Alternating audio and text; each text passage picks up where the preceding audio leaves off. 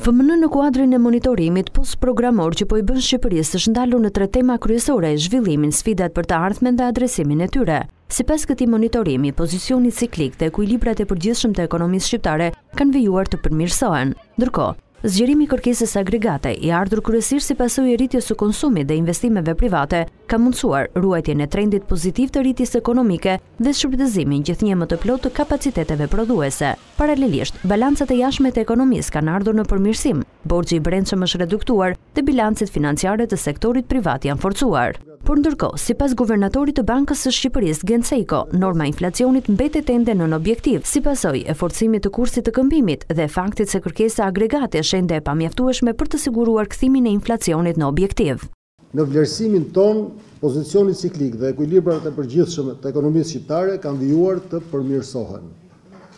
Zgjerimi i kërkesës agregate i ardhur kryesisht si pasojë e rritjes së konsumit dhe investimeve private ka mundësuar ruajtjen e trendit pozitiv të rritjes ekonomike dhe shfrytëzimin gjithnjë më të plotë të kapaciteteve prodhuese. Paralelisht me to, balancat e jashtme të ekonomisë kanë ardhur në përmirësim, borxhi i brendshëm është reduktuar dhe bilancet financiare të sektorit privat janë forcuar. Rritja e punësimit dhe e pagave ka sjellë forcimin e presioneve të brendshme inflacioniste. Megjithatë, norma e inflacionit mbetet ende në objektivin ton, si pasojë e forcimit të kursit të këmbimit dhe e faktit se kërkesa agregate është ende e pamjaftueshme për të siguruar kthimin e inflacionit në objektiv. Nga ana tjetër, ka edhe rreziqe, në veçanti për shkak të përkeqësimit të ndjeshëm të ambientit të huaj dhe tensioni i rritur politik në vend, të cilat mund të sillin pasoja negative në ekonomi. Sipas Guvernatorit të Bankës së Shqipërisë, çdo përpjekje në funksion të qetësimit të situatës politike do të kontribuonte në ruajtjen e trendit pozitiv të zhvillimeve ekonomike. Banka e Shqipërisë po monitoron me vëmendje zhvillimet e huaja, duke synuar të identifikojë reagimin e dur dhe ta ndërmarrë atë në kohë.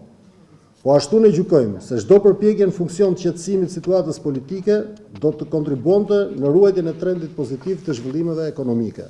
Banka e Shqipërisë, sipas Sejkos, vijon të konstatojë se vendi ka nevojë për vazhdimin e reformave strukturore. Këto reforma duhet të synojnë rritjen e produktivitetit dhe konkurrueshmërisë, për shpejtimin e ritmit të rritjes dhe të konvergjencës me Bashkimin Evropian, si dhe rritjen e qëndrueshmërisë së ekonomisë dhe sistemit financiar shqiptar.